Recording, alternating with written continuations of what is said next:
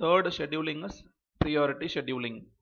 So inga priority is assigned with each process and the CPU is allocated to the process with the highest priority. So inga ஒவ்வொரு ப்ராசஸ்க்கும், so இந்த example பாருங்க, 5 process இருக்கு, ஒவ்வொரு ப்ராசஸ்க்கும் ஒரு priority assign பண்ணியிருப்போம். So எந்த ப்ராசஸோட priority அதிகமாக இருக்கோ that is highest priority process will be executed first by the CPU. அதே மாதிரி இங்க ஒரு 2 or 3 ப்ராசஸ் வந்து ஒரே ப்ரியாரிட்டியில் இருக்கு. So this is equal priority process R scheduled in FCFS manor. இப்போ ரெண்டு ப்ராசஸோட ப்ரியாரிட்டி சேமாக இருக்குது அப்படின்னா FCFS ஆர்டரில் அதை நம்ம எக்ஸிக்யூட் பண்ணணும். ஸோ லைக் SJF மாதிரி priority scheduling maybe both pre-emptive and நான் ப்ரீஎம்டிவ் இது ரெண்டுமே சப்போர்ட் பண்ணும். ஸோ இங்கே ட்ராபேக் வந்து இன்டெஃபினைட் பிளாக்கிங் ஆர் ஸ்டார்வேஷன், அதை ஓவர் கம் பண்ண நம்ம ஏஜிங் அப்படின்ற மெத்தட் யூஸ் பண்ணுறோம். ஸோ ஏஜிங்கில் வந்து லோ ப்ரியாரிட்டியோட ப்ராசஸோட ப்ரியாரிட்டியை நம்ம இன்க்ரீஸ் பண்ணுறோம், அதோட வெயிட்டிங்கை ரெடியூஸ் பண்ணுறதுக்காக. That is called ageing. So now we will go to the problem. So here we have 5 process P1 to P5, அதோட எக்ஸிக்யூஷன் டைம் கொடுத்துருக்காங்க, ப்ரியாரிட்டி கொடுத்துருக்காங்க. ஸோ இப்போ நம்ம எக்ஸிக்யூஷன் டைமை பார்க்கக்கூடாது. So we have to consider only priority. So இப்போ 5 ப்ராசஸோட priority இருக்கு. Highest priority அப்படின்னா லோயஸ்ட் நம்பர். ஸோ இங்கே 1 இருக்கா. So P2 having the priority 1. So now P2 is the highest priority process. So P2 நம்ம first execute பண்ணணும். So நம்ம chart பாருங்க, கன் chart. So P2 நம்ம first execute பண்ணுறோம். எக்ஸிக்யூட் பண்ணுறப்ப நீங்கள் பஸ் டைம் பார்க்கணும். P2ஓட பஸ் டைம் 1 millisecond. ஸோ நம்ம 0ல் ஸ்டார்ட் பண்ணுறோம், அப் டு 1 millisecond வரைக்கும் P2 நம்ம எக்ஸிக்யூட் பண்ணுறோம். ஓகே. ஸோ ஒன்ஸ் P2ஓட எக்ஸிக்யூஷன் முடிஞ்சது அப்படின்னா நெக்ஸ்ட் ஹையஸ்ட் ப்ரியாரிட்டி என்னன்னு பார்க்கணும். ஸோ நெக்ஸ்ட் வந்து ப்ரியாரிட்டி 2. ஸோ ப்ரியாரிட்டி 2 எந்த ப்ராசஸோடது? P5. ஸோ நம்ம P5 எக்ஸிக்யூட் பண்ணணும். So P5ஓட bus time 5 milliseconds. So நம்ம P5 இங்கே ஸ்டார்ட் பண்ணுறோம், ஃபர்ஸ்ட் மில்லிசெகண்டில் ஸ்டார்ட் பண்ணுறோம். So 1 + 5 6. So up to 6 millisecond வரைக்கும் we have to execute P5.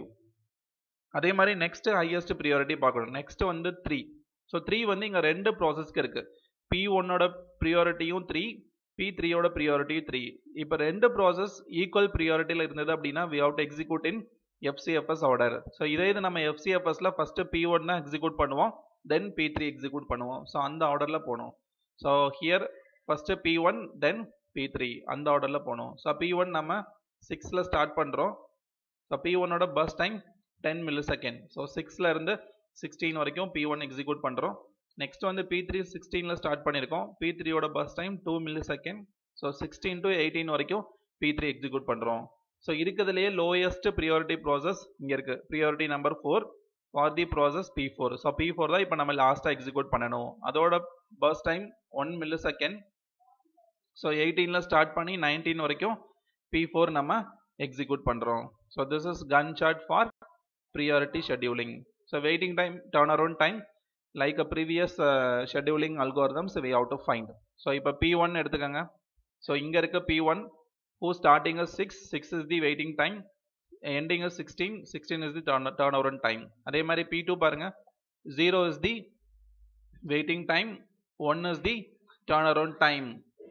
P3 இங்கே இருக்கு. So P3ஓட starting 16, 16 is the waiting time. இங்கே ending time 18, 18 is the turnaround time. Similarly P4 இங்கே லாஸ்ட்ல இருக்கு. P4ஓட starting time 18, 18 is the waiting time, endingல 19, so 19 is the turnaround time for P4. அதே மாதிரி P5 இங்க இருக்கு 1, 6, so 1 is the waiting time, this 6 is the turnaround time. அதே மாதிரி questionல average கேட்டாங்கன்னா, so take the average of these values, that is average waiting time. Similarly average of these values, average turnaround time. So the fourth algorithm is round robin scheduling. So இது பாருங்க FCFS மாதிரி தான். So 1 by 1 நம்ம execute பண்ணணும். FCFSல ஒரு point நம்ம பார்த்தோம், that is நான் ப்ரீஎம்டிவ். ஒன்ஸ் ஒரு ப்ராசஸ் ஸ்டார்ட் பண்ணியாச்சுன்னா அதோட எக்ஸிக்யூஷன் முடிகிற வரைக்கும் வேற ப்ராசஸ் நம்ம அலோவ் பண்ண மாட்டோம். பட் இங்கே என்னன்னா ப்ரீஎம்ஷன் இஸ் ஆடட் டு சுவிட்ச் பெட்வீன் ப்ராசஸ். ஸோ FCFS மாதிரி நம்ம 1 by 1 எக்ஸிக்யூட் பண்ணுறோம், பட் ஒரு ப்ராசஸ் நம்ம ஃபுல்லாக எக்ஸிக்யூட் பண்ண மாட்டோம். இங்கே ப்ரீஎம்ஷன் ஆட் பண்ணுறோம். ஸோ ப்ரீஎம்ஷன் அப்படின்னா எக்ஸிக்யூட் ஆகிட்டு இருக்கிறப்ப நம்ம அந்த ப்ராசஸ் ஸ்டாப் பண்ணிட்டு அடுத்த ப்ராசஸ் அலோவ் பண்ணுறோம். சிமிலர்லி செகண்ட் ப்ராசஸ் கொஞ்ச நேரம் எக்ஸிக்யூட் ஆனோடனே அதை ஸ்டாப் பண்ணிட்டு அடுத்த ப்ராசஸ் நம்ம எக்ஸிக்யூட் பண்ணுவோம். That is pre-emption. So pre-emption is added to FCFS. So FCFS plus pre-emption equal to round robin scheduling. So இங்கே ப்ரீஎம்ஷன் எக்ஸ்ட்ரா ஆட் ஆகிருக்கிறதுனால நம்ம என்ன யூஸ் பண்ணுறோம் அப்படின்னா small unit of time called time quantum R time slice, அது நம்ம use பண்ணுறோம். So this algorithm is preemptive oriented. So we will see example for that. இங்க பாருங்க 4 process இருக்கு, P1 P2 P3 P4. இதோட bus time கொடுத்திருக்காங்க. அந்த time quantum 3 milliseconds. So 3 millisecond இங்க கொடுத்துட்டாங்க அப்படின்னா எந்த ஒரு ப்ராசஸையும் 3 millisecondsக்கு மேல நம்ம எக்ஸிக்யூட் பண்ணக்கூடாது. That is the main important condition here. இப்போ P1 நம்ம ஸ்டார்ட் பண்றோம் அப்படின்னா இதோட டோட்டல் பஸ் டியூரேஷன் 6 கொடுத்துருக்காங்க, பட் நம்ம 6 millisecondsக்கு எக்ஸிக்யூட் பண்ணக்கூடாது. இங்க டைம் குவாண்டம் 3 இருக்கா, ஸோ 3 milliseconds எக்ஸிக்யூட் பண்ணதுக்கு அப்புறம் P1 நம்ம ஸ்டாப் பண்ணிட்டு நெக்ஸ்ட் ப்ராசஸ்க்கு போகணும். அதே மாதிரி P2ல 3 milliseconds நம்ம எக்ஸிக்யூட் பண்ணதுக்கு அப்புறம் P3க்கு போகணும். ஸோ அந்த மாதிரி நம்ம சுவிட்ச் ஓவர் ஆகிட்டே இருக்கணும். So that is round robin scheduling. So இப்போ எக்ஸாம்பிள் பார்க்கலாம். ஸோ இங்கே கன் சார்ட் பாருங்க.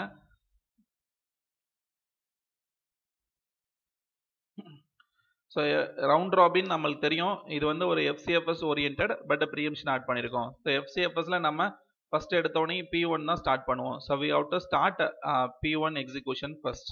ஸோ இப்போ கன் சார்ட்ல P1 கொடுத்துருக்கோம். So always we are starting at time 0. Okay, இப்போ P1ஓட டோட்டல் பஸ் டைம் 6. ஸோ நம்ம ஆல்ரெடி சொன்னோம் 6ம் ஃபுல்லாக எக்ஸிக்யூட் பண்ணக்கூடாது, பிகாஸ் இங்கே டைம் குவாண்டம் கொடுத்துருக்காங்க 3 millisecond. So up to 3 milliseconds தான் P1 எக்ஸிக்யூட் பண்ணணும். ஸோ இங்கே நான் 0ல ஸ்டார்ட் பண்ணுறேன். எது வரைக்கும் எக்ஸிக்யூட் பண்ணுறோம்? Only up to 3 milliseconds we are executing P1.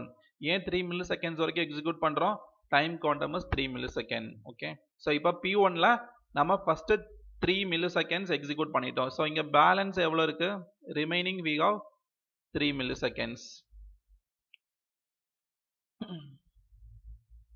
Okay, so இங்கே balance we have 3 milliseconds. Okay, so next FCFS ஆர்டரில் எதை எடுப்போம்? So we will take a P2. So இப்போ P2ஓட எக்ஸிக்யூஷன் இங்கே ஸ்டார்ட் பண்ணுறோம். ஸோ 3 millisecondsக்கு அப்புறம் P2ஓட எக்ஸிக்யூஷன் இங்கே ஸ்டார்ட் பண்ணுறோம். So P2 total bus time 8, but நம்ம 3 milliseconds தான் எக்ஸிக்யூட் பண்ணணும், because time quantum is 3. So இந்த 8ல 3 நம்ம எக்ஸிக்யூட் பண்ண போகிறோம். ஸோ இங்கே P2ஓட எக்ஸிக்யூஷன் 3ல ஸ்டார்ட் பண்ணுறோம். 3 milliseconds வரைக்கும் எக்ஸிக்யூட் பண்ணலாம். ஸோ 3 to 6 வரைக்கும் நம்ம எக்ஸிக்யூட் பண்ணுறோம். எக்ஸிக்யூட் பண்ணிட்டோம்னா இதில் மிச்சம் எவ்வளோ இருக்கும்? ஸோ 3 milliseconds P2ல எக்ஸிக்யூட் பண்ணியாச்சு. Remaining we have 5 millisecond balance. So again go to third process P3. FCFS ஆர்டரில் P3க்கு வரும். ஸோ P3 நம்ம எங்கே ஸ்டார்ட் பண்ணுறோம்? So P3 we are starting at இங்கே எக்ஸிக்யூட் பண்ணுறோம். 6 millisecondல ஸ்டார்ட் பண்ணுறோம். So P3ஓட total bus time 7. So 7ல நம்ம 3 மட்டும் எக்ஸிக்யூட் பண்ண போகிறோம். So balance we have 4 milliseconds. So நம்ம 6ல P3 ஸ்டார்ட் பண்ணுறோம் அப் டு 3 milliseconds. ஸோ 9 வரைக்கும் P3 எக்ஸிக்யூட் பண்ணியாச்சு. ஸோ நெக்ஸ்ட் அடுத்த ப்ராசஸ்க்கு போகணும். So next we have P4.